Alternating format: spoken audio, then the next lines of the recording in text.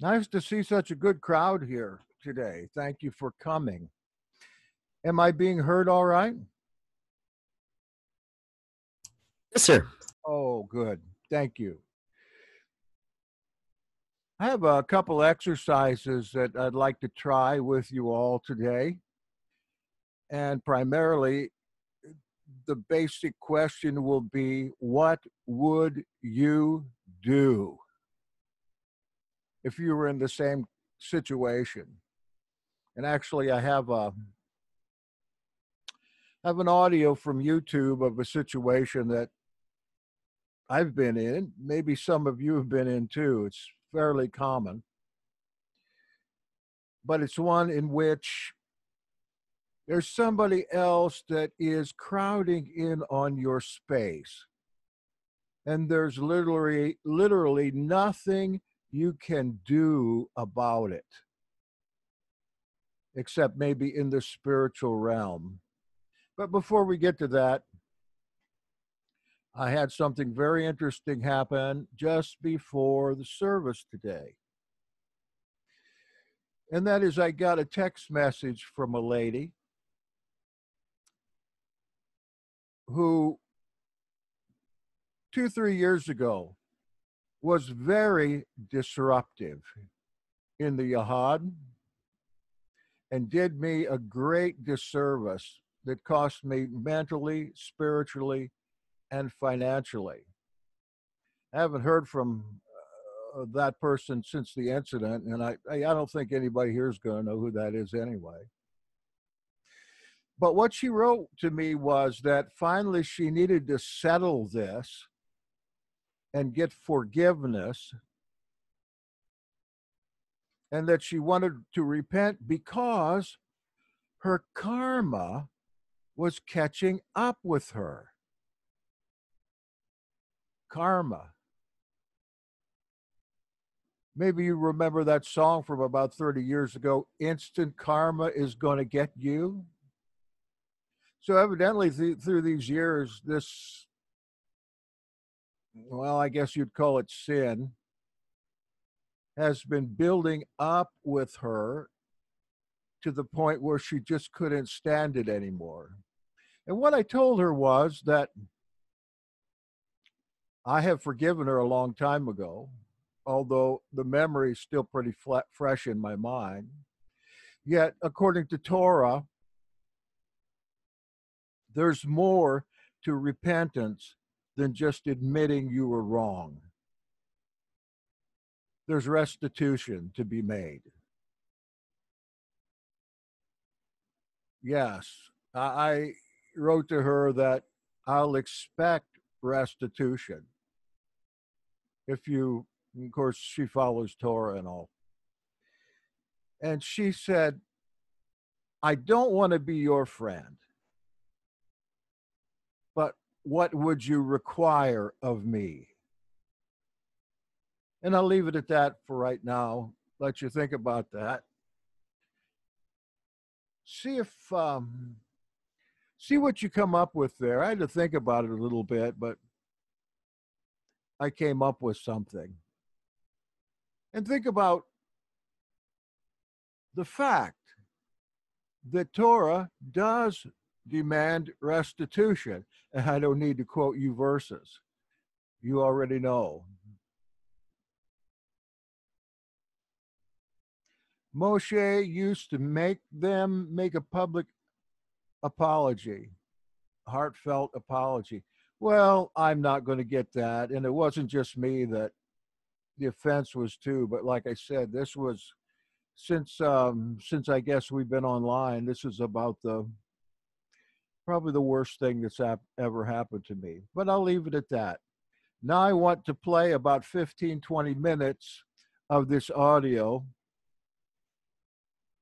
and I want you to get into it and see by the time we're about half done with it what you're thinking you might do. I'd like to get an answer from you from a carnal perspective and also from a Torah perspective. Okay?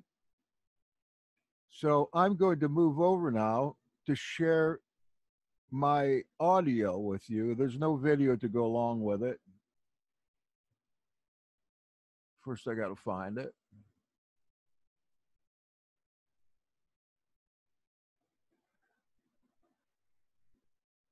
And as I said before, this may have happened to you in the past.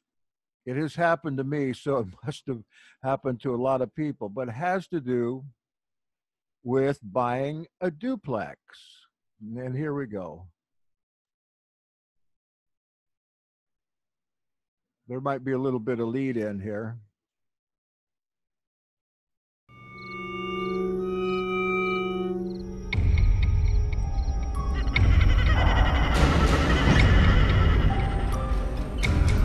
Did you hear that all right?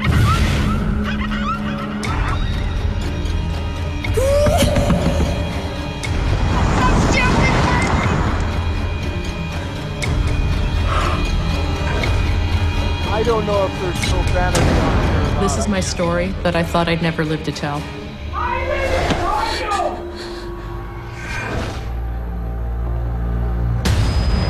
When desire overtakes reason, the human mind can unleash deadly obsession. These are true stories told by the victims.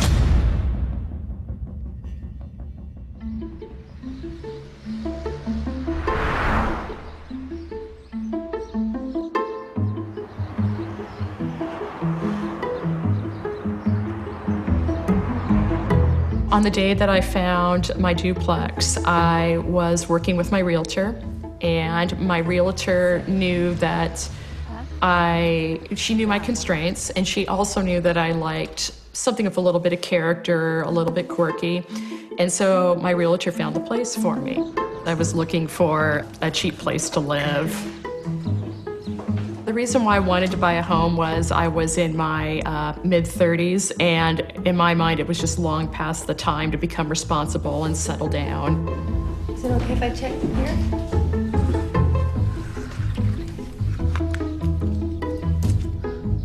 Everything just seemed like I found everything perfect. And it's available right away? That's right. Thanks so much. My primary limitation was budget, so immediately it just meant that I was going for a small place to live.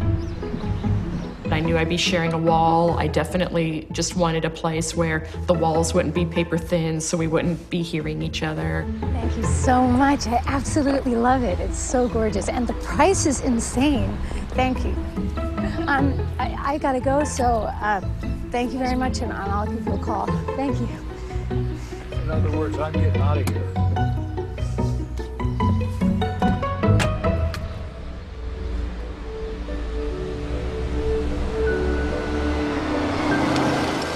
It was on a good side of town, so no criminal activity that I could find, no railroad tracks, no crazy anything, just gorgeous landscaping. Everything just seemed just perfect, and the price was exactly within my range. It was the first place that I fell in love with, that I had that emotional attachment to.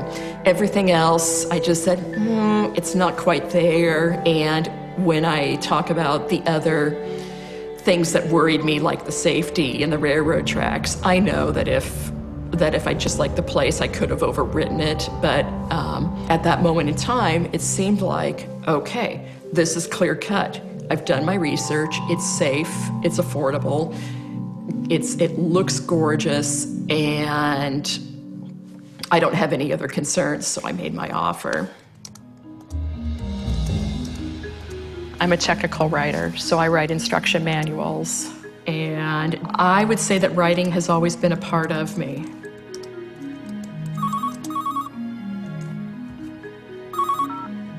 Hello.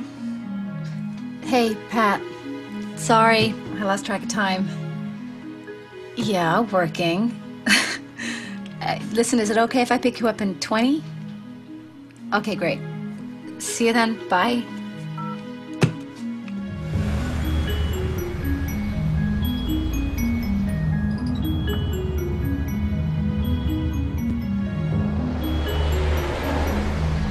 With the second viewing, I brought my friend Pat along and I just said, hey, could you please just take a look at this? Let me know if there's anything that I'm missing. Okay, yeah. So I look for the bodies buried under the floorboards, etc. Exactly, right. Gotcha. Right.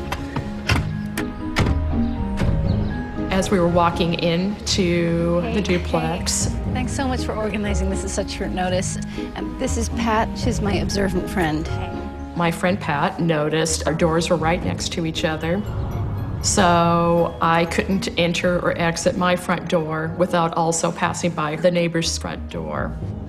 What's up? Door's a bit buddy-buddy here. Pat, get in here.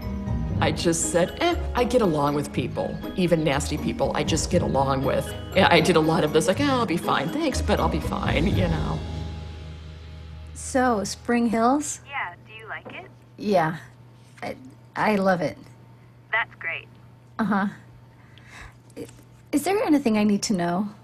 Like, why the owner's so keen to get out of there? They just wanted a quick sale.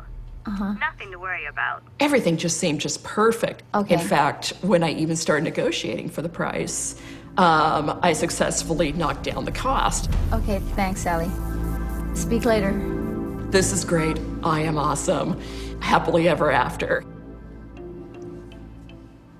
So as soon as I closed on the place, I swapped out light fixtures. I had a workman come in and do the painting. There was a certain sort of pride of, this is not only my home,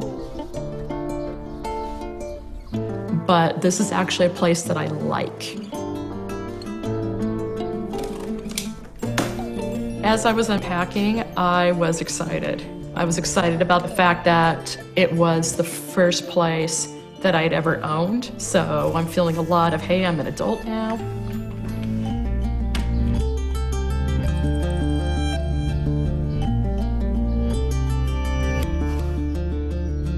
About 4 nights after I moved into my duplex, I'm still riding the waves of, I'm awesome, I'm an adult, everything's cute.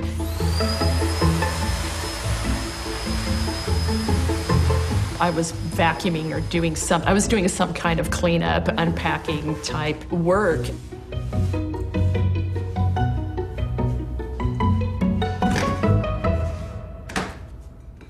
And that's when I heard someone scream. It was completely unexpected. What went through my mind was, did I just hear what I just heard? Is it someone's TV? It has to be someone's TV.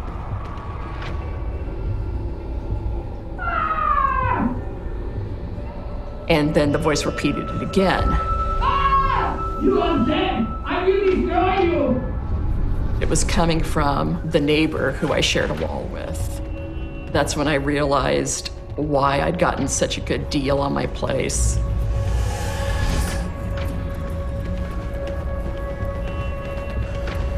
After my initial response of, oh no, I of course tried to explain it away and try and find maybe some alternate explanations. The solution that I came up with, that I told myself, was that she must be rehearsing for a play. You know, maybe like a war theme, and she's playing the role of the Nazis, and ha ha ha, I will destroy you. And I knew it wasn't right. You know, it wasn't a right explanation, but I thought, I'm just going to run with this and say, who am I to get involved with her art, you know?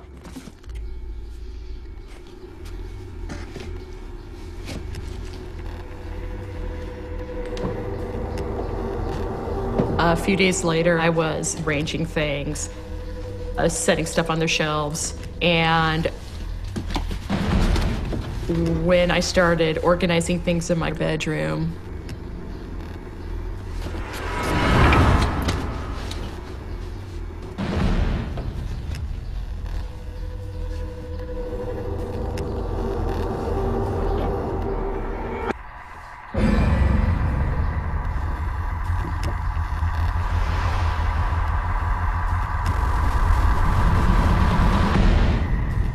I was alarmed when I found the bullet because my first thought was, I wonder if the previous owners of my duplex bought it for protection. I made an immediate connection between the bullet and the crazy screams. Yeah, I know. Hurry up and feed me, Amy. Die! I really tell you! I curse you! Die! The second occurrence of the screaming happened about 2 months after I moved in. And again, it was another death threat. I will destroy you. I curse you. Die, I say! And again, it rattled me. Die!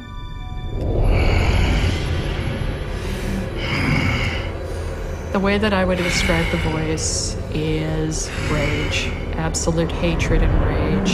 And there was also an edge of hysteria to it, like a hysterical animal caught in a trap. Die! Die! 911, how can I help you? I think someone's in danger in the apartment next door. They're screaming, arguing. I can hear a voice kind of threatening somebody. I called the police, and I talked with just a phone operator at dispatch. I can't give you anything else. I'm concerned that someone's in trouble, you know, real bad trouble. I tried to describe what I was hearing, and I did a pretty bad job of it. Is she talking to a friend? I don't think she has any friends. It was the worst police phone call probably on record in humanity. Ma'am, is it possible you were hearing a TV? I'm thinking, I am such an idiot for describing it like this. And the dispatch says, did you get a name? It sounds like I'm a snoopy neighbor, just someone who just dials 911 and says, oh my gosh, trouble, trouble, trouble, and do something, and I can't give you anything else. I really tell you! I was just so mortified.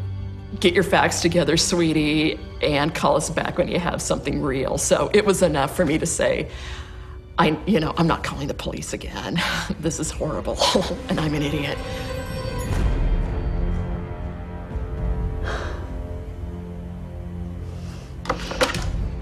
I did try and contact the manager of my homeowner association. No, this is not a dispute. Absolutely not that. Don't you actually have to speak to someone to be in dispute with them? I believe the manager was fully aware that the neighbor was a little bit unstable and he wanted to avoid it as well. So it was enough for, just to feel embarrassed all over again and say, I don't want to be a troublemaker. For the first year, I made a point of not introducing myself, but after a while, it just got to be it was something I just couldn't stop ignoring.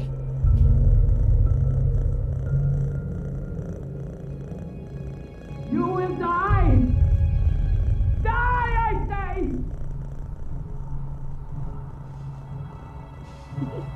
I just thought she probably doesn't realize that I can hear this. I curse you! I hate you!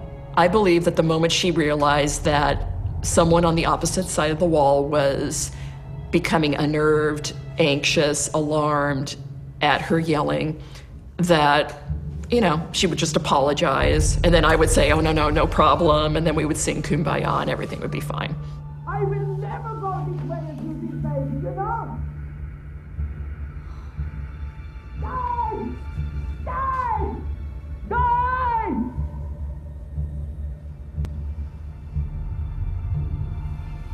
I will get you.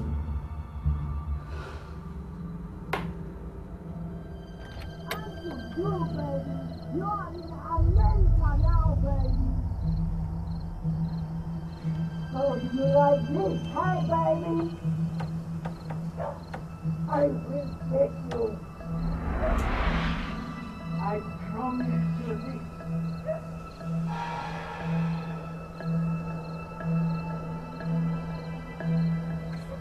I tell you one thing, you are in America now, baby. I will never go this way as you did, baby, you know? Let me ask you so far, what's the problem here? And at this point, if it were you, What could you do at this juncture? I'm going to need somebody to chime in. Okay. The lady next door is either crazy or possessed in some manner of speaking. And the lady who bought the house didn't follow through enough. She wasn't convinced enough that it actually was a problem, I don't think, when she called the police, because she could have insisted. She could have made herself heard at that point, and that would have been a really positive step. Other than that, I would have tried to bind whatever was causing problems with that lady next door and seeing if that had any effect. Sounds to me like whatever it is, it's an international entity. It's not from this country. And the discussion, if you listen, and I was paying attention to the discussion, that there's one person there. So this person is either being tormented by an entity from her past. Whatever it is a familiar spirit. Okay? Said somebody that she has had a dispute with, and like Allison saying, this might be a dementia episode, or this might be something that goes on all the time. So what I would do is I would begin to take authority right there. And I think she allowed herself to get unnerved, and she started calling Caesar instead of calling the king. I'm assuming that she didn't know anything about spiritual warfare, because don't you think she's extremely naive? Evidently pretty young too. Yes. What she said about her own call to the police Mm-hmm. was very revealing to me. But yeah, she is extremely naive. I mean, the idea that she just thought that she tried to write it off as somebody practicing some history acting and acting in some historical play. Exactly. That also tells you that she's kind of, how could I say this, bohemianish, kind of live and let live-ish. And that what you were hearing, if you notice, you didn't hear the episodes during the daytime at all. They're always at night. And so, yeah, she knows nothing. And she seems to be a very sheltered person too. I would also say she is not religious in any way. No, because otherwise there would have been something that would have clicked. Mm-hmm. You know, if she was Catholic, Episcopal, anything, she would have went to her pastor or preacher or priest and asked some questions, and they would have been able to put her on to something. Well, you know, this is a typical person today. Good point. They have, what's the last statistics I saw concerning religion? People are leaving organized religion like crazy today, and kids aren't being brought up with that. And this woman sounds like she might be in her 20s or 30s, I think she said. Led a very sheltered life. All right. Anybody else? Yeah, I think she's pretty tolerant in my estimation, because I probably at this point would have been pounding on the wall saying, "Shut up!" Mm-hmm. So I don't immediately jump to the idea that I should, pray for or anything. I get annoyed first, and then I'd probably go knock on her door and say, "Hey, can you keep it down, or do you need any help, or what's going on? I hear you screaming over there." It's keeping me awake.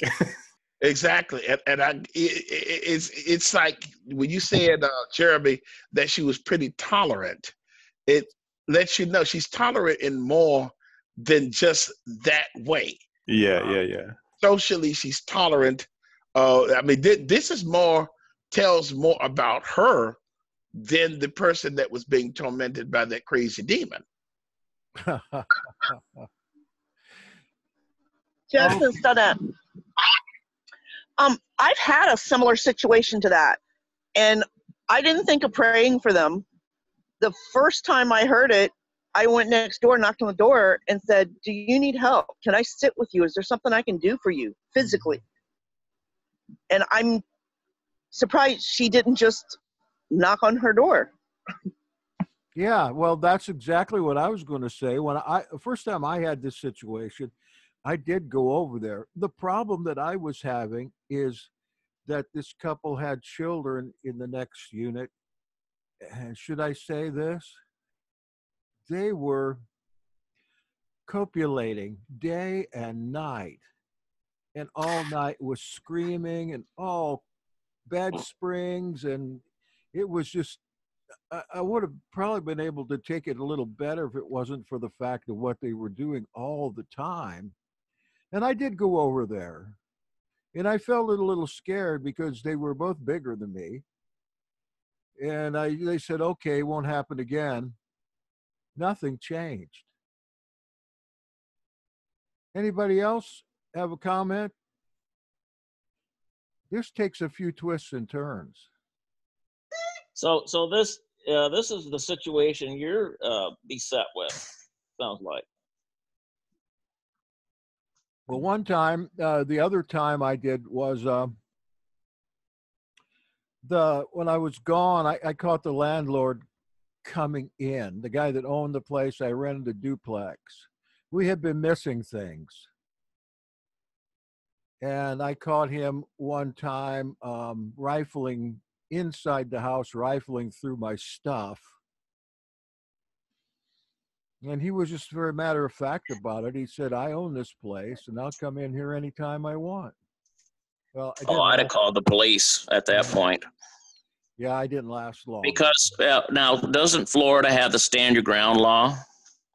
Yes. Now it does, but back then it didn't. Yeah, I was up north at this time. Oh, okay. But I know that, that's something. And also, it indicated to me that she knew that those walls were paper thin. When she bought that place, she knew that the walls were that way. So she knew she was going to be hearing things. I'm just wondering how many, we got 15 here today at least. How many have been in a situation similar to this? I mean, if you don't mind getting on chat, I'd like to see if you're a yes on that. I'm pretty sure I've been in that situation. I can't remember of any specifics, but I lived in some pretty poor housing. Yeah, and right. the walls were paper thin. So, well, if you can, chat it in. In college towns, it happens all the time. Oh yeah, definitely. Well, I'll tell you, I had a experience, but this happened only at night. Like I heard, it was probably 3 a.m. It happened maybe once or twice a week. Somebody above me, they would be going at it. You hear the bed springs and stuff, but it wasn't something out of control. It wasn't every day. It wasn't every night even. So meaning, colleges, you do get interesting things going on, and I'm sure mine is nothing compared to some other people's experiences in college towns. And I lived there. I lived in a college town for 10 years, so I was blessed or whatever that things weren't too bad. I've had it happen to me, like I said, in college towns. What I found that worked is to embarrass them. And you embarrass them and it stopped. Trust me, it stopped. How did you embarrass them? I'd see the person in the store, and I never did it with the women. I always did it with the fellas. And you go up to them and you just have a conversation, and all of a sudden it's like, and forgive me for saying this, I'm like, hey man, sound like you was having a good time last night, but you may want to keep it down a little bit, because not sound like you was hitting it a little hard. And that ended it. That I'm like, go on and get yours. But you know what I'm saying? Keep it down on the down low, and never again. Well, in my case, their libido must have been through the roof, because at least what I was thinking is that it went on just constantly. Of course, that's not the case, but especially at night, several times at night and during the day, and it was so loud, and that mattress was so squeaky, and they were both making a lot of utterances there. But if this has been the case for you, just pop something in the chat. Maybe you can go ahead and just describe it a little bit, and I'll go back to the audio now for the next part, because we're just kind of pouring this thing out right now. There's more.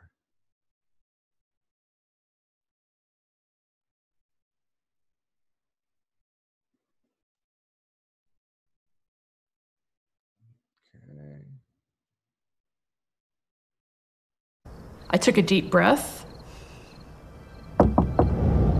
I could hear that someone was coming at the door at full speed. Yes, you. And then she opened the door, and there she was. What I saw was just a wild, disoriented look. I heard you screaming. Is everything okay? Oh, yes. It's true. Sometimes I get upset. But you don't want to hear it, so I will try to stop. How can you try to not yell? You either do it or you don't do it. But she kept talking, and it was like she didn't even see me. I was I wondering... like the changes you have made to the apartment. It looks good. You have done... Just a little warning went off in my head saying, warning. Something not right is happening. I like the bookshelves. Where did you get these bookshelves? The position of the TV makes more space. And the curtains, better than before. Much better than they were before. And I thought, holy cow, no. What do you mean you walked into my place without my permission? I was really alarmed that someone yelling death threats just sauntered into my place to have a look-see. I've got to get back to work. I just knew I had to get out of there. I'm gonna split. Did you get this nice handy woman to make your cupboards? Maybe she will make some cupboards for me. You have better taste than the people that lived here before. They did not stay long, but they did not have...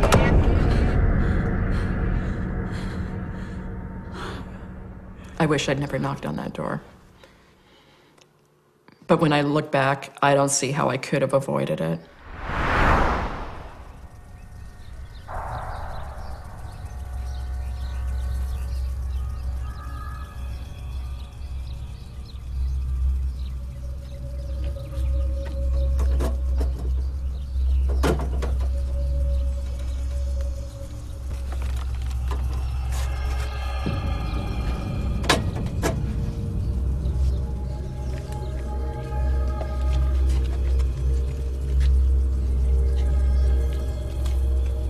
So about a week or two after my first encounter with the neighbor, I found a note taped on my door, and it was from my homeowner association.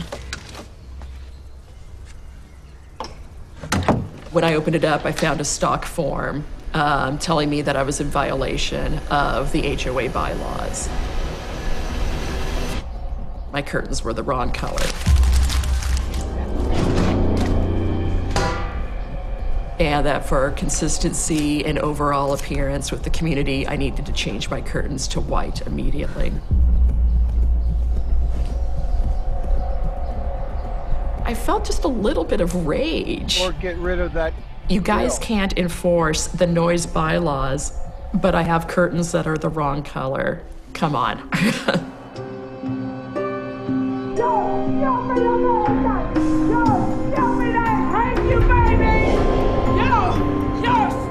Over the course of that next year, the neighbors' screams got more frequent.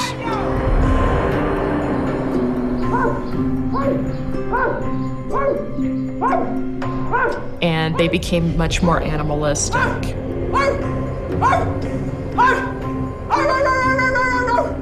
When the neighbors started screaming, it was completely unpredictable. It could happen early in the morning as I was getting ready for work. It could happen as I was getting ready for bed or in bed.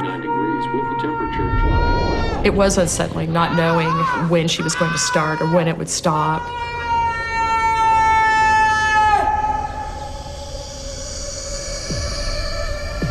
So the second encounter with the neighbor began just as I was coming home from work. The doormat. I like your doormat very much. Where did you get this doormat? From the Homer store on East and 5th. It's really nothing special. Before I got my key in the door, I could hear her, and the first thought that went through my head is, she knows when I'm coming and going. I'm going to get one just like that. The exact same one. I'm going to have one just like you. The thing is my doormat was pretty stupid. And like, as soon as I bought it and threw it in front of the door, I thought, oh my gosh, why did I get it? But I just kept it because I'd already shelled out the money. I'm going to have one just like you. Maybe we can go to the homeware store together. The same doormat as you. Me and Amy, Amy and me. We will be the same, me and Amy. And she repeated, I want to be just like you. I'm going to get that doormat just like you. Doormat and doormat. The exact same one.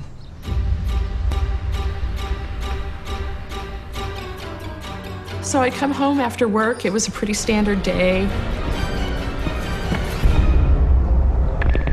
And I realize that there are a huge stack of boxes piled outside my front door. Every single box was labeled police in big, bold, Sharpie, black letters. All labeled police, police, police, police, police, police. My first thought was, she's trying to send me a message that she wanted me to realize how important she was to be in so much trouble with the police. I'm not even sure if the boxes had anything in them. What is all this? Shh, go inside. When one of my friends saw it, she said, did you go through them? Let's look. And I thought, no, I think she wants me to go through them. And I think she's going to know if I go through them. I said, we're not touching those boxes outside my door. Just ignore the elephant in the living room. They don't exist. The boxes remained outside my door for about 3 weeks. At the end of the 3 weeks, what I believe happened is that the neighbor was getting annoyed that I wasn't asking her about them. So she taped a gorgeous card on my door. Inside, she had written, "Oh, neighbor, I am so sorry about the boxes. I'm sure they're in your way. Don't worry, I'll be removing them soon." I took the card as an indicator that she was getting frustrated, that I wasn't giving her the response she wanted. But what that address label on the outside of the card also did was I had her full name and the correct spelling of her last name. And that was the start of my scurrying away evidence for the police.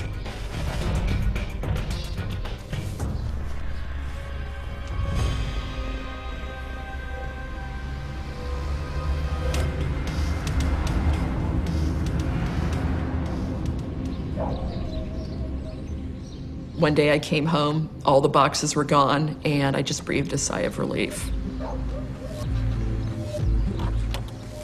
Over the next few weeks, I was in the mindset of out of sight, out of mind. It was uneasy coming home. I was making a point of coming and going from my place much more quietly, because at that point I was aware that she was aware. So I was becoming very aware of how I was living my daily life. But I knew she was sending me a message, I'm here. I'm here. I know where you are. And what was scary about it is that knowing that she was so focused on what I was doing. One day, I just had the TV on. The New York Met just happened to be on. I'm not a fan of opera, but it was better than infomercials. After it had been playing for a while, I heard the next door neighbor singing.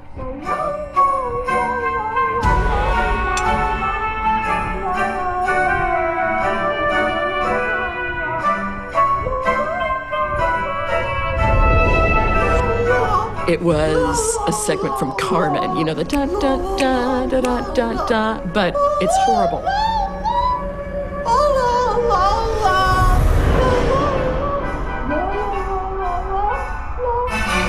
Again, how do you explain to the police she's singing But it was that underlying current of she's listening to what I have on TV.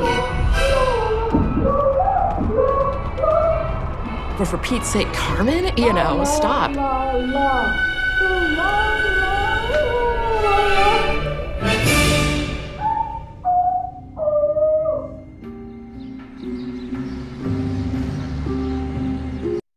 What's escalated here? Doesn't this begin to sound like intentional harassment? Well, there are many things. There are a few things that have escalated because the sounds that the neighbor is making, the yelling at one point was literally like a dog. That's something that if you did not see or could not see that there was something maybe out of this world going on, then that would possibly be, that should be evidence. And of course, the second one, yes, intentional harassment, definitely. Yeah, but I get the feeling at this point, and let me correct something, because remember I told you earlier, it sounded like all this stuff was going on at night. Well, that was cleared up in this segment, that it happened early in the morning, it happened at night, it happened whenever. It sounds like for whatever reason, they do not want her there. And so this person is using, she might be loony, but whatever's going on, it seems that the attempt is to drive her from that place. Yeah, and I think she's doing it in a very covert manner, or maybe overt manner, that is paying so much attention to everything she does. Oh, that would just drive me crazy. Somebody paying attention to everything I did. Maybe you see what happens here in the Observer is a paranoia builds up. Desperate loneliness. Oh, definitely. That's it. Yes.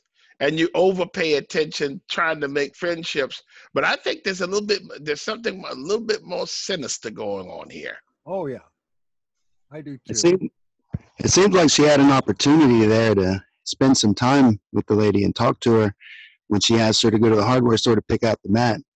I feel like if all this was going on and there was really such a big problem, just take her out to the hardware store, help her find a mat, and just talk to her and see what the situation is going on. Just kind of bite the bullet a little bit there and try to get a little more information. Well, I mean, when it first started happening, I would have went and knocked on the door, but if that didn't solve anything, I would have looked for an opportunity to just sit down and have a talk with them, and maybe try to make friends. Yeah, I think more outgoing people would certainly do that. I would do that. It would probably take a great big leap of courage for this woman, as naive as she is. But yes, I think that you're on the right track there, definitely. Anybody else? Also, Jack, something that people should think about is, why is this happening? See, back in the day, people like our parents would have already been over there. They would have known who this woman was. They would have known everything about her by the time. So when these things started happening, they would have brought it to this person's attention. In this generation, we move into places. We mind our own business. We don't talk to anybody around that area.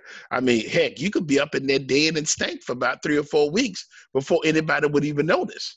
That's also a big part of this as well. I think that has a lot to do with the cultural climate that we're in today. Exactly. Everybody is getting trounced for one thing or the other. You don't know. I was thinking that, gee, I can't even go say hello to a child anymore. Mm-hmm. I mean, think about it. I mean, somebody like my mother, community woman as she was, she would have already dragged that person down to the church for whatchamacallit already. You know? So that she heard that, they would have came in there. And that's the way our community functioned. So that's a big part of what's going on here. Go ahead. You could invite her to church. Exactly. Well, to piggyback on what Daniel was saying, that there are still some people in communities that I'm aware of that they know everybody and every car that comes down the road past the house. Every car going up the hill, down the hill, turns left, turns right, they can ID almost to a T who is in the car. So it's could be seen as nosy, but also it was a form of survival in the South for some communities. Oh yeah. Oh, no, that's that's good stuff. Yeah. To know your neighbors before you move in, that would have saved. This wouldn't have happened because she probably would have said, you know what, this is a little creepy, and I don't want to do it, even if the place is right. And we did that somewhat here.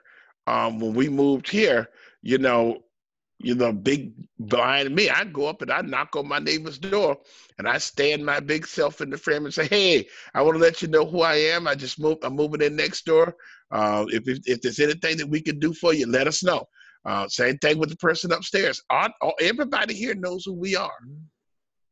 Because what we did is we put ourselves out front and we put our face on their face and say, hey, this is who we are. If you need anything, let us know. If you can help us, let us know. And this lady is probably absent from that. And that's why you see the anguish that she's going through. And if you don't do what I tell you, I'm going to knock your head off. I feel like that sometimes. Don't you? The flesh gets a hold of you, and that's maybe a first thought on a situation like that, because so much animosity builds up. Yeah, the first thought would be that you want it to stop. Whatever is going on, the yelling, the screaming, you might not be so fast to understand because you want to establish a pattern. You might say, even if somebody who is religious might say, that's a little strange, but I might need a little bit more. But the first thing, of course, whatever the problem is, the noise is, the disruption is, you want it to stop. Everyone does. Oh, yeah. And notice what she didn't do. She did not go to the HO to the housing the little board that they have there that runs that place, because they already had complaints about this woman logged. Who do you suppose put the complaint in? I wonder. She did. Yeah. She was the one. And also, keep in mind, they have a right to do that. They have a right to do that because I know that at certain places, remember Tanya Gov, our friends in South Florida, they lived in a place like that where everything has to be right, or the Homeowners Association could call you on it. And so what she didn't do is, for the noise ordinance, call her neighbor on the noises. She kept quiet. Her embarrassment kept her silent. True. Let's go on to the next segment. It escalates even further.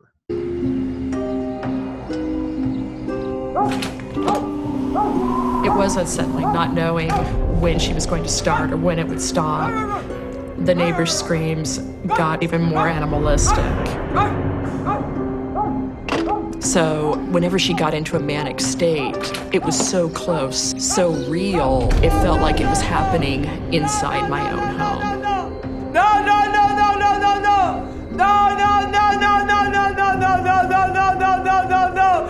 There was nowhere that I could go to get away from hearing her screaming.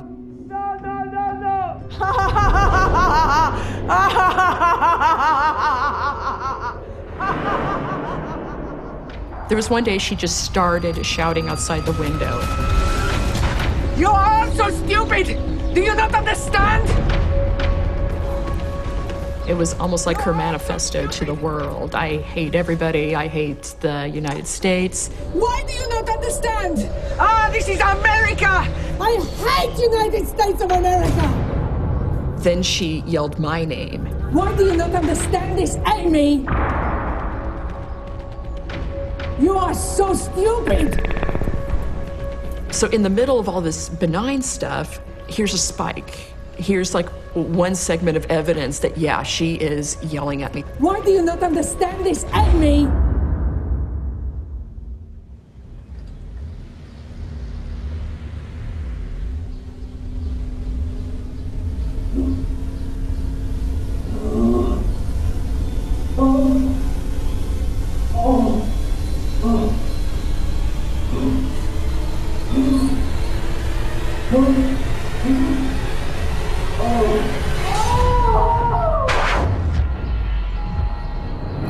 I very clearly heard her masturbating. And this isn't the first time that I've lived in cheap apartments. I'm no stranger to waking up and hearing sex at night from the people next door. And then in another flash, I realized she wants me to hear this. And she's doing it very clearly. She wants me to hear, she wants me to marvel at her sexual prowess, and she wants some kind of a response. And it led me to start wondering if she was attracted to me in some way. When I realized I can't let her know that I hear this.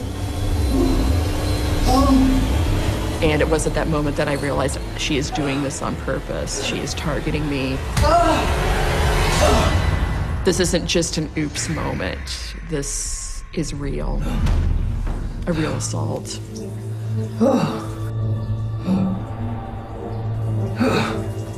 So my first response was grabbing my Doc Martens, and I had my arm like this, ready to throw it.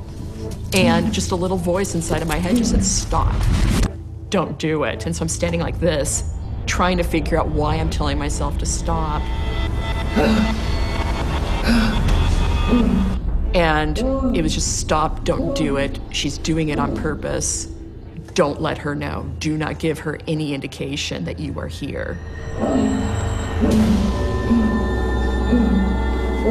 So I had no choice but to just crawl back into bed, do my best with the pillow tactic of putting him over my ears, and to just wait it out until she stopped.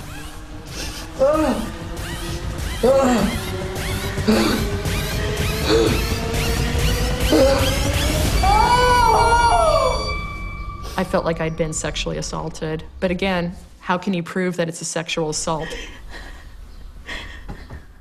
If my next door neighbor had been a man and was doing that same thing in the shower, it would have been so much more clear-cut. Bam, bam, you're a perv.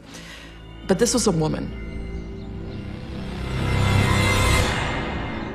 I believed that she was going to lose control and come out after me. I was afraid of a physical assault, and I was also afraid of rape. Rape? Yeah, I decided to learn a bit of self-defense. Hey! I stink at karate. I found that out really quickly. I'm clumsy. I'm horrible.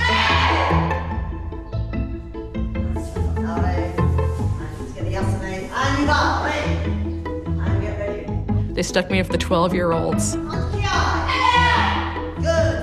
I tried. I tried for 2 months.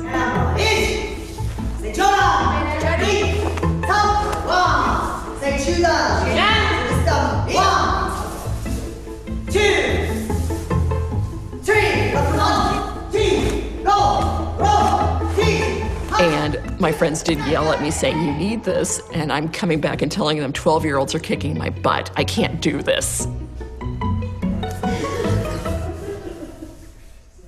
I just had to say, I give up. In the spring of 2009, I put my house back on the market, hoping that I would be able to get away from the neighbor. That's about when the housing market crashed. Do you like this one? Yeah, I like this one. Does it have a cat flap? Let me see. Doesn't say on here. Keep looking.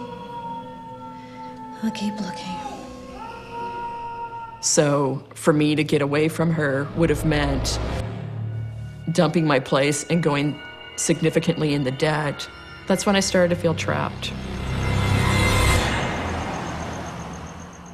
Now when I look through resources that my county gives to stalking victims, I see that the first thing that they say is, hey, move from your place. And they're assuming that the victims are renters. I'm not a renter, I'm a homeowner. Being able to visit other friends, I just didn't want to shoulder my friends with this burden of now they have to take care of me. Some people I talk to more than others. I also gauged how good of a friend they were based on how much I unloaded on them. So maybe one person would hear this part of the story, and if I knew I had complained to this person this week, then I could say, okay, next week I'm going to give them a break and I'm going to tell someone else what's going on. If I need help with a certain resource, I'm going to go to this friend now. So it did become strategizing, saying, I need to go to this friend for this piece of help and no more. One of my friends said, hey, if you ever need to crash my place, do it. And I did do it. But I did it once. And I know I could have stayed longer, but, you know, fish and guests, they stink after 3 days, no matter how bad it is. It was important to me. It was a means of escape. And I also realized that if I abused it, I ran the risk of losing my friendships. You really need to get your other neighbors involved in this. I'm telling you, Pat, they don't want to know. I mean, would you get involved? Absolutely. I wish you'd listen to me. You really need to end this, Amy.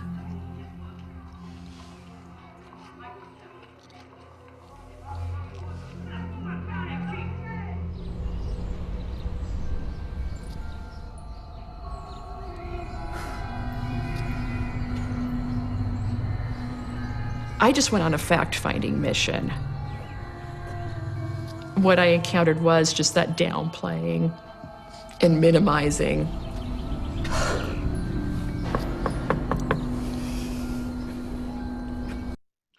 Did you notice how this escalated in this last segment?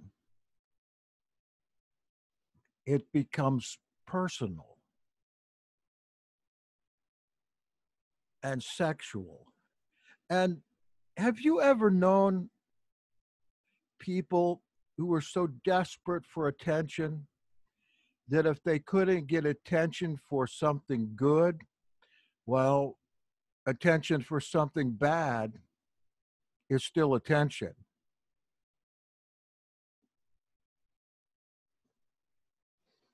How about it? Yeah, I had a neighbor kind of like that, but it was a couple, and they were older, and they had a couple of late teenage kids. And I don't know if they were trying to do this for attention as much as they just did it. I mean, they would basically be out.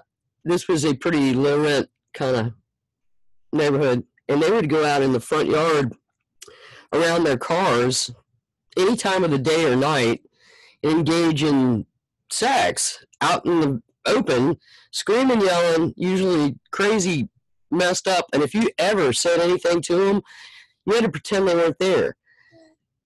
They'd be staring at you the whole time. And if you call the police on them, it's like, I don't know if they had radar or something that was protecting them, because the second the cop popped over the hill, they were not there anymore and nothing was going on. And none of the other neighbors would say anything because these people would retaliate. They retaliated against me. They turned trash in my yard. They broke my fence. They drive their car in my yard and turf it. And they would do that to anybody. And I don't know if they were trying to get attention, but it would get real personal right in your face if you made any noise at all about it. Cold water works. Good point. I'm kind of wondering why she didn't document. You can always put a recorder on and document the time and the date. That's what's required for any kind of harassment deal. But that is, Jack, that is interesting. I'm sorry to cut you off. Go ahead. This is 2009. It's not like things like this aren't available. She could have got a digital recorder, voice recorder, and it would have been, you could even set it up so it would have been sound sensitive. When things started, it would have started. But there are tons and tons of ways to document. But that, again, as I was saying earlier, this is a generational problem where these young cats today, they tried to mind their business, not get concerned about what's going on in the community and stuff. If you notice, there was nothing about any community action, relationships or anything until she got in trouble. She started talking to her friends slowly about what was going on, but this probably had gone on for months. Oh, sure. Before she even opened her mouth to anybody about it. And that's the way this generation is. They don't say anything. I'm telling you, she could have been dead up in there, stank for 3 or 4 weeks before anybody would have noticed anything. Mm-hmm. That's big. Well, you know, for the poor victims on her side, she never had owned a home or anything before, and she was really, you know, invested in this thing, and she is thinking about trying to get out of it. But what do you do with this lady next door? You'll never be able to sell the place. You'll lose your shirt. You'll end up broke and maybe not able to, you know, afford anywhere to live. So she was kind of held hostage by this neighbor's behavior too. So, you know, I don't know that I believe that. I believe that if she would have confronted the issue, I believe that a lot of that stuff would have stopped. Because if she was doing this on purpose, and if you know, did you notice something? Very Eastern European. I think Eastern European, Russian, something like that. There's something wrong there. And it was not, I mean, come on, even if you needed to set her up so that she can get Baker acted, that could have worked with the recorder or something like that as well. Yeah. But again, it comes down to these guys' generation being quiet. How do you think 9/11 happened? The same way. People were quiet. These people came into that community over there. They observed. I don't know if you got a chance to ever check out the Al-Qaeda manual. I have. I've checked it out a couple of times. One of the things they are counting on is this generation's ability to want to be quiet and not communal. Mm-hmm. And that's the same thing that happened with this lady here. People are afraid today to talk about anything, but you got to think of it on 2 levels too, as we said at the beginning here. There's personal harassment here, but also there's a demonic harassment that the renter or the owner does not know how to deal with, number one. And number two, even if the woman didn't say another word, just the knowledge now that that thing was there is going to be a ball and chain around the leg because of the demonic oppression. Okay, let's finish this out. I want to ask one question first, though. Suppose I wanted to share what's in the chat anonymously on the podcast. Is there anybody that would not want to render permission for that? I promise it would be completely anonymous. All right, if somebody doesn't want to give permission, just chat it in there and we'll finish up this little presentation.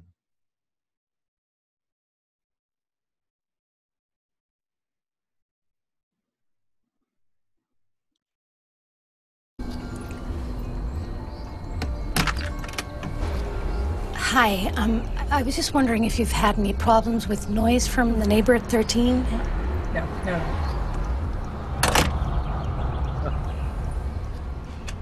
Then I knocked on another door.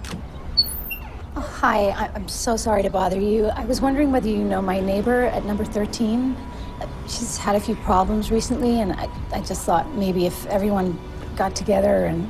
She seems disturbed. We'll pray for her.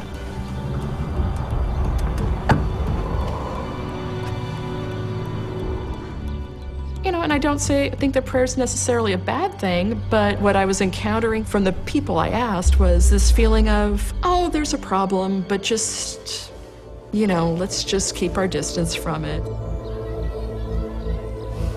Another neighbor had said, yeah, absolutely wonderful woman. In fact, she tried to share her medication with me when I told her I was depressed. And I started wondering, how mentally ill is she? And how much medication should she be taking, and why isn't she taking it? I should go.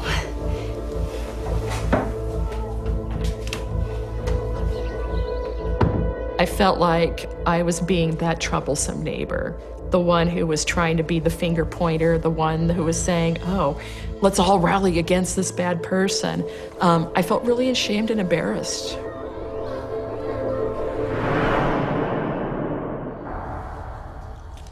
After the neighbors started escalating against me, I realized that I needed to fight back. I can't let her destroy me in one way or another. I just have to keep going. The thing that a log does is that it not only gives a track record of harassment, but it also shows patterns. I started realizing that the only really good means of fighting that I had was my brain. And my ability to organize, and my ability to communicate information, at least within a printed format. I was very obviously not good at verbal communication, but that log, that consistent, meticulous as I would allow myself, it was presenting evidence that I couldn't articulate, just how disturbing the wails were.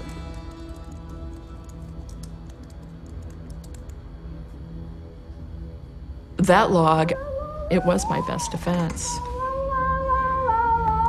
When I started doing the recordings, it was at the time where I was still trying to prove that her noise was out of control. And just how disturbing the wails were, how horrible, and hopefully that it would be another venue to say, hey, this woman needs help.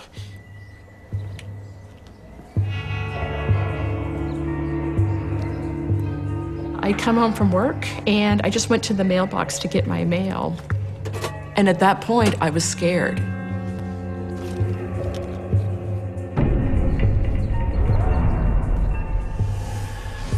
So I turned and walked in another direction. She turned and followed me. At that moment, I decided I was going to go to my neighbor Jane's house.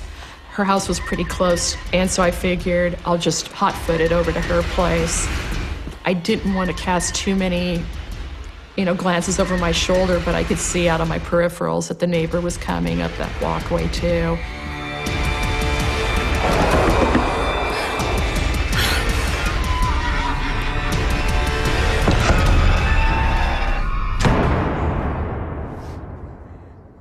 I was relieved that at least she let me in, but it was also awkward because it was clear that she didn't want to get involved. By me being inside of her house, if the neighbor came out after me, that Jane would also be affected with it.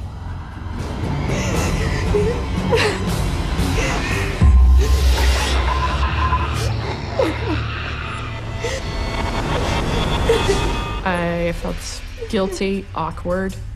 Jane just very clearly wanted me out of her house. At that moment, a line had been crossed. She's coming out after me.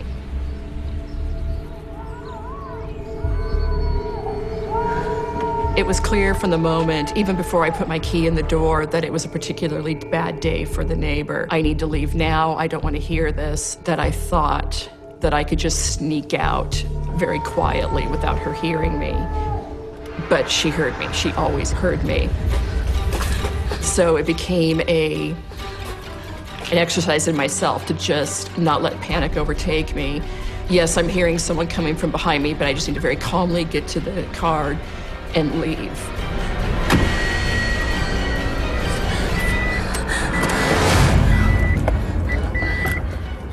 And as soon as I pulled out onto the street, I thought that I'd made it.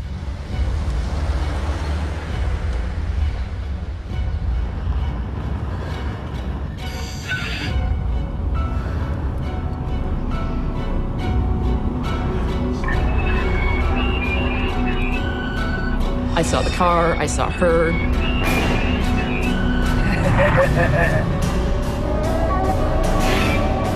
Yeah, it's worse now.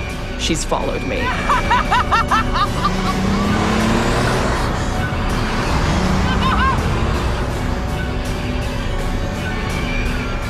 Oh, you're so stupid, baby! All of my fears are starting to come to light. They are starting to be realized, and everything's in slow motion. She always knew how to stop, just short of it being a crime or being obvious that she was coming out after me.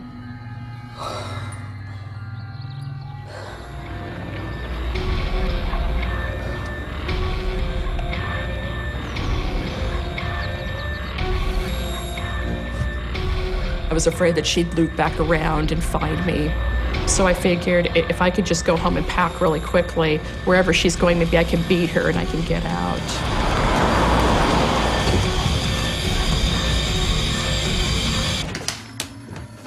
I bounced around a lot. For a while, I was living in the basement with a couple of 20-something bachelors. Then I moved into another spare bedroom. It was a demoralizing feeling. I've lost everything now. I can't live in my home. And now I'm basically having to beg for cheap rent so that I can at least keep my head above water and still go to work. I was out of my house for 7 months. Hey, Amy. What are you doing back? When I went back to check on my place, I would run into neighbors and they would say, "Oh my gosh, now we know what you're talking about because now she's coming out after us." Okay, I'll see you later. It stopped being my problem and then became everyone's problem. The only thought that was going through my head is, finish this. Just finish this. When she started following me, that's when I was able to say, hey, she's stalking me. She has been coming out after me. She's following me. Can I get that stalking order? I was routed to a police officer, Detective Thompson, who was trained in the mental health area. So he made it very clear that he is first a police officer. He is not a psychiatrist or a psychologist, but he has been trained in the mental health area in regards to helping him fulfill his role as a police officer. Honestly, I can't tell you what it means to finally speak to someone who understands. Glad to be of service, Amy. I'll do everything I can to help.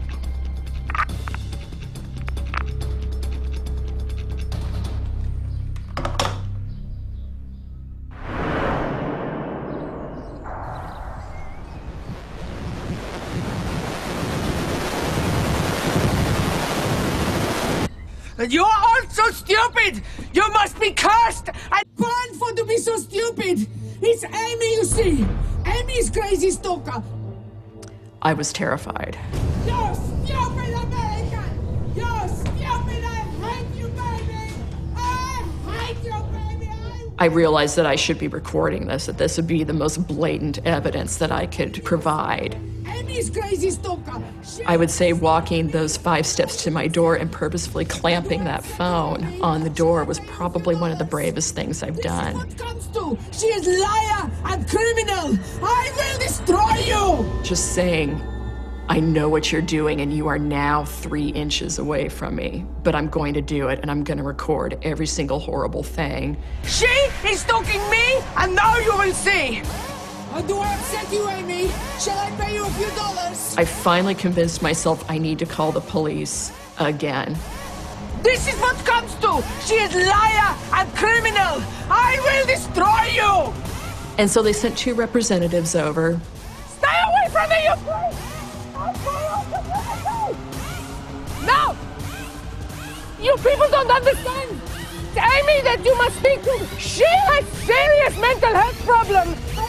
You need to speak to Amy! When the mental health people told her, Amy can get you arrested, it scared her, and she took off.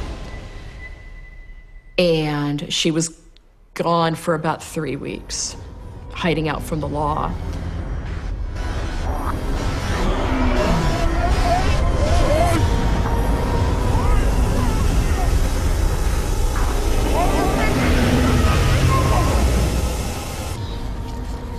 The neighbor was arrested for stalking Amy and for the violation of 2 previous stalking orders.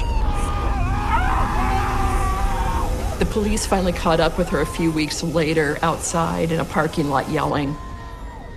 She was arrested for stalking. I had several court appearances with her.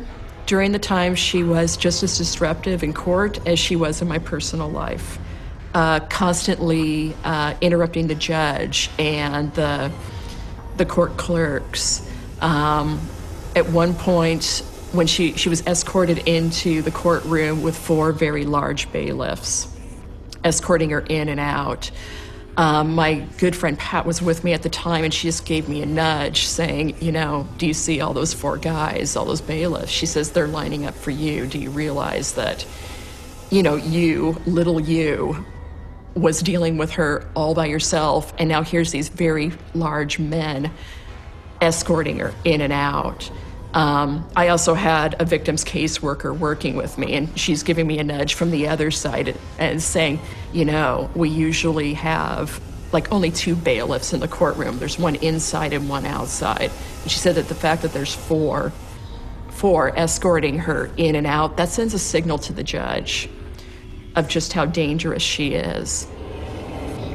When the actual criminal case went to trial, we ended up settling out of court. Amy successfully obtained another stalking order against her.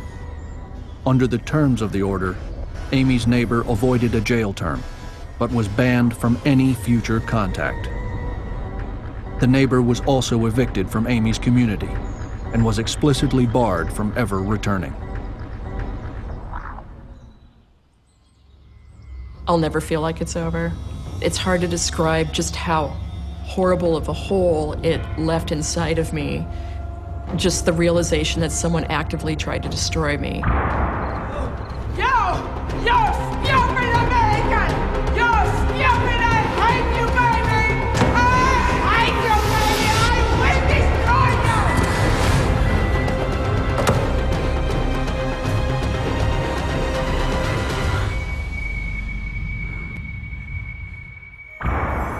I live in the same place now, and I know that the neighbor knows that she decided to come back out after me. She could find me. Hi. I don't know where my stalker is now. Good morning. Welcome to the neighborhood. Morning. I'm sure I will be very happy here.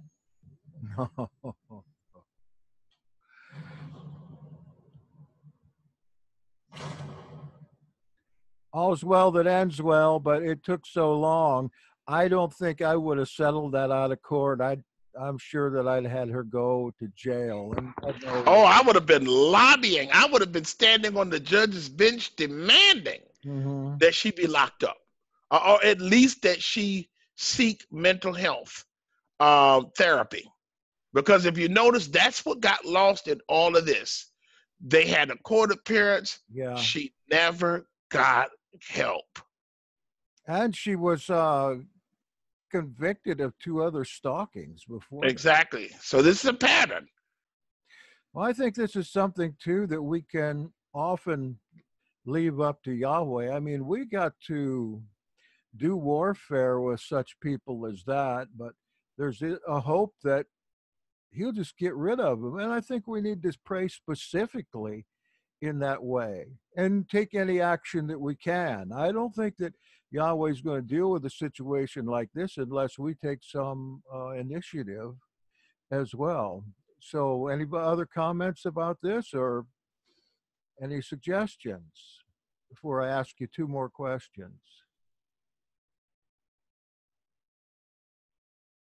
Yeah, I wanted to say that I think that whole situation could have gone down so differently. I mean, without the charges and this and that, and she could have been helped if this lady would have just not been so paranoid and, you know, I guess just in fear of everything, that she was in so much fear she couldn't even help someone that was really dealing with some true, you know, fear. And she had no peace at all. And it's like she didn't even want to try to give her any peace. And she was so afraid of bodily injury that she went and did karate with the 12-year-olds. I mean, that's real fear when you think that somebody is going to attack you physically at any time. All right, couple questions. One, do you like this format? You want to do this format again sometime? Sure. Rich is he's helping the Tennessee Right to Life today with judging some high school kids and their I think, oral presentations about their pro-life beliefs. So he's gone, and if you like this, yeah, we could try it again. I enjoyed it a whole lot. And finally, if you had a chance to think about that situation I told you at the first, restitution, because what she had said to me is that I do not want to be your friend. What restitution would you demand? What do you think I demanded?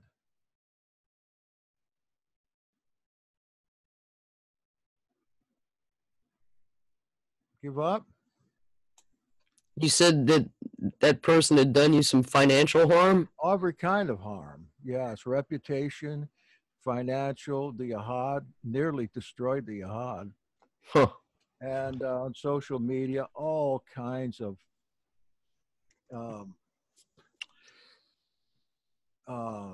starting a campaign of, all I can say is hatred.